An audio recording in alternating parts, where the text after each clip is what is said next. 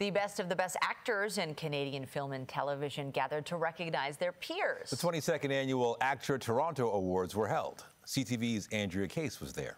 And the winner is Maria Nash. Belleville's Maria Nash took home the gender non-conforming or female voice statue for her role in the animated show Pinecone and Pony. Being a warrior isn't about what's in there, it's about what's in here. She's also an Emmy winner for the same role.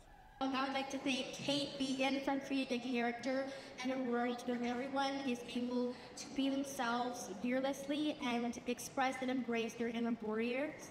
Just one of the awards at the 22nd annual ACTRA Toronto Awards, which filled the Palais Royal on the lakeshore. Some of the faces who have graced our screens, big and small, were in attendance. Jane Eastwood is a co-star of Pink is In, a series shot in Dundas, Ontario. I think laughs keep me going. Comedy is my life now, for sure. Because I started out in Going Down the Road, which was amazing, and did a lot of very heavy dramas for the CBC, and I don't know, I just started moving into comedy, so comedy keeps me going. Sonia Smits was nominated in the category Gender Nonconforming or Female for her work in Better Days. We still don't have enough actual Canadian shows on Canadian television.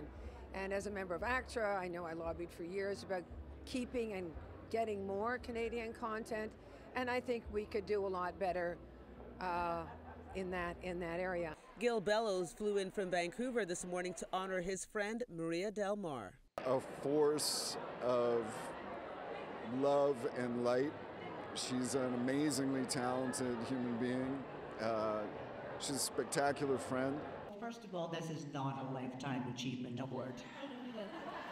I'm not done. Shows produced in Canada like Andrew Fung's Run the Burbs are now seen in markets all over the world. I think I work with one of the best casts in this industry. It's all Canadian, we're all funny, we're all doing our thing, and I love that. And I'm so proud of this team, but honestly, to have the ACTRA Awards in Toronto, to have everyone together, means so much. Because we are at the top of our field in what we do, and it's nice to come together and celebrate that. Andrea Case, CTV News.